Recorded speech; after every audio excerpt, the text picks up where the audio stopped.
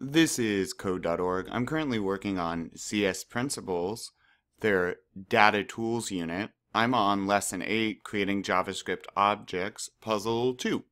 We've seen objects before. The objects that we've used most frequently is the event parameter of our event handlers. Oh, right? Yeah, what we were using to detect the mouse and key down and all of that.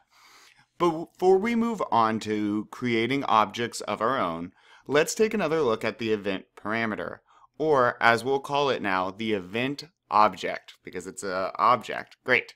And recall how they were used. Do this. Starter code is provided, which creates event handlers for both a click and key down event and displays the contents of the event object they create. Okay. Oh yes, see they console log. So when we click, it's going to trigger this function, and we're going to console log it. Run the program and trigger both keyboard events and a mouse event.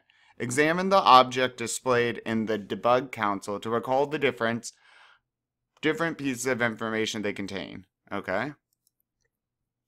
So key down, click. Oh, screen, duh. Click and key. Okay, let's see what these are. Oh, yeah.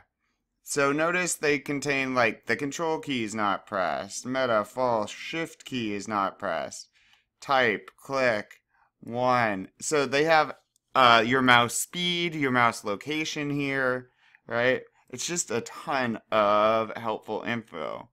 Yeah, for when we click the mouse, there's a lot of info on the mouse. Key code, the key we clicked or pressed. Cool.